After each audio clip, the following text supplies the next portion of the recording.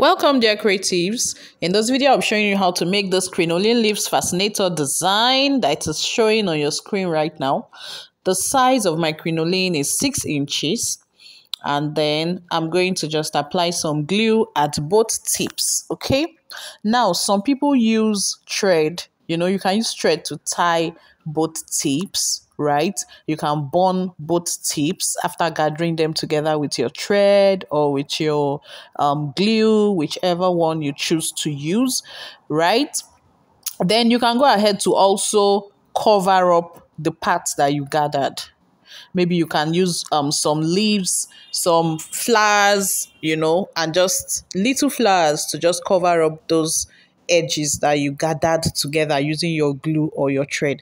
I have a video on a particular crinoline leaf that I covered with flowers.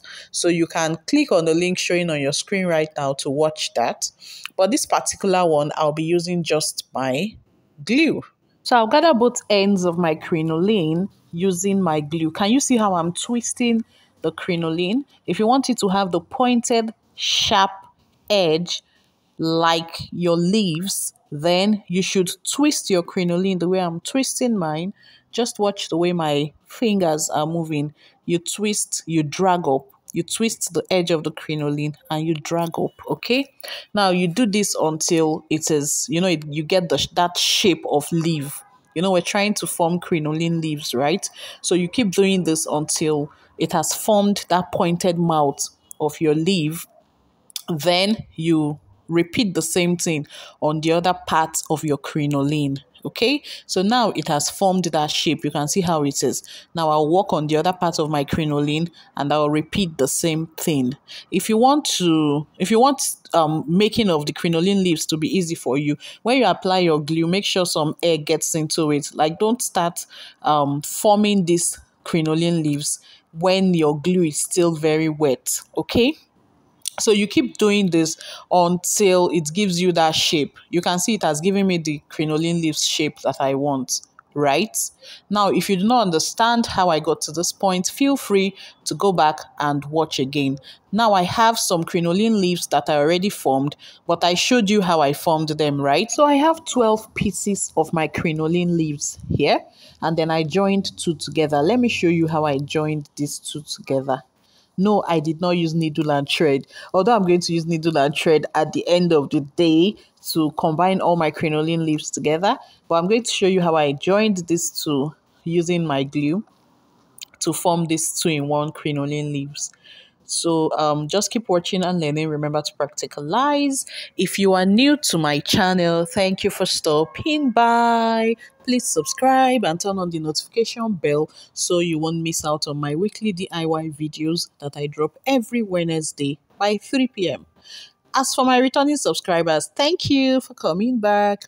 So now see how I'm joining this. Can you see? I just took one edge of my crinoline leaf and attached it to the other edge of my crinoline, of the second crinoline leaf. Okay, so now we have 2-in-1 crinoline leaves. You can see. So you just rub them together that way. Rub them together and then it will stick. Can you see? So now using my felt cap, I'm going to start arranging the crinoline leaves on my felt cap.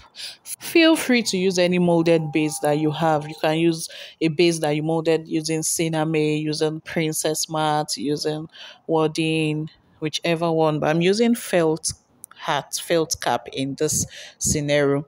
So now watch how I'm going to arrange my crinoline leaves. Just watch closely so you will not miss it. So I have 4 crinoline leaves here, well arranged, and then I'm going to use my needle and thread to attach them together. If you have been following my videos, you would know that I'm an advocate for needle and thread. So just keep using your needle and thread as much as you can. Use less glue as much as you can. In fact, there's an app now, Threads, right? The Thread app. So use your thread, use your needle as much as possible for durability, okay? If you have gotten value by watching this video so far, please like this video, Please comment, tell me what you feel about this video, ask your questions. I'll do my best to answer them. Also, feel free to share this video. It will help the algorithm to favor me so I can get to more people. So more people will learn how to make fascinators, right? So now just watch how I'm doing the arrangement of my crinoline leaves. I'm attaching them one after the other while I use my needle and thread to sew them. So keep watching and learning. Remember to practicalize.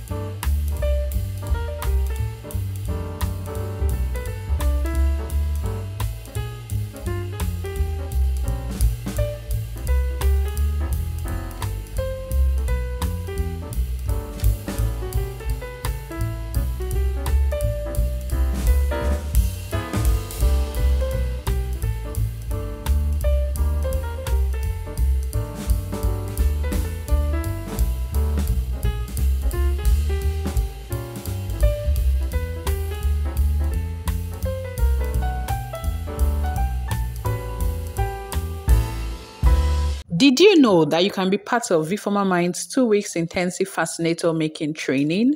So to be part of that training, just click on the link in the description box or you click on the link in the comment section. In the training, I'll hold you by the hand. I'll teach you how to make beautiful fascinators. You would learn the nitty-gritties of fascinator making. Okay, you would also get an e-certificate. You would get some bonuses. So the training brings out the best in you, the creativity in you. Here are some fascinators that some of my students have made and they have gone ahead to monetize. So when you learn how to make these fascinators, I'll teach you how to monetize even if you have never sold before. Okay, so now I'm still trying to arrange my crinoline leaves on my fascinator. Now watch how I'm arranging them and then make sure your stitches are invisible stitches. The inside should be very neat. The outside too should be as neat as you can, okay? So if you have watched up till this point, I believe you're getting value. I believe you love what you're watching. Please just Make sure you like this video. Make sure you comment and ask me your questions. I'll do my best to answer. If you love the video, let me know in the comment section that you love what I'm doing. It's more like the fuel that keeps me going. Also, when you share this video, it will help the algorithm to favor this channel so that more people would be able to learn how to make fascinators. Okay? So keep watching and learning. Remember to practicalize. I would love to see your fascinator. You can reach me via the WhatsApp number that is showing on your screen right now.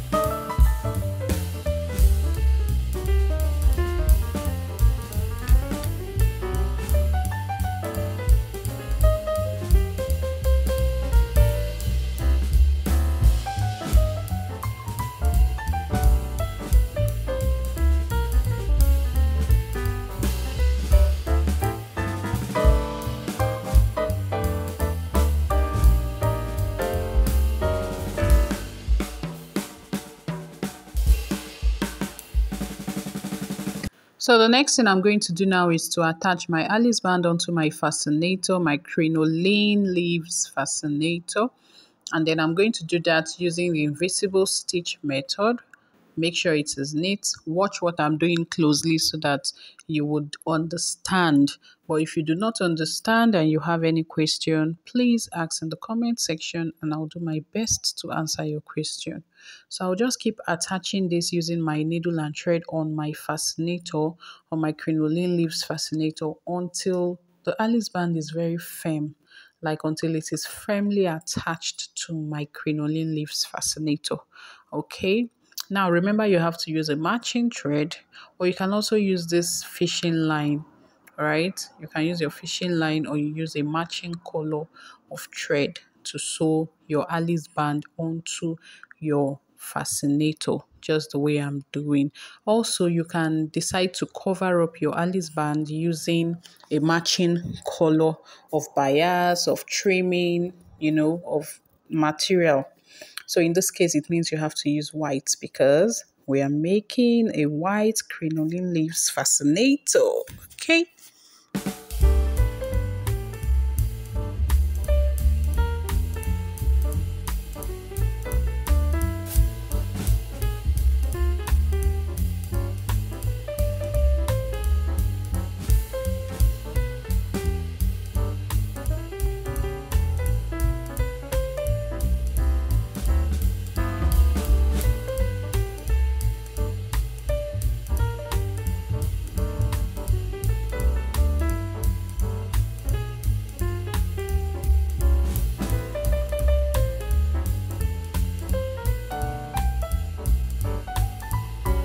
So now that I'm done attaching my Alice band onto my Crinoline leaves fascinator and it is very firm, I'll be using these little roses to cover up the part of, more like the center of my Crinoline leaves. Just watch closely, you will understand. So I'll put in a little glue. Feel free to use your hot glue or the B6000 glue, whichever one you have that you know would do the job.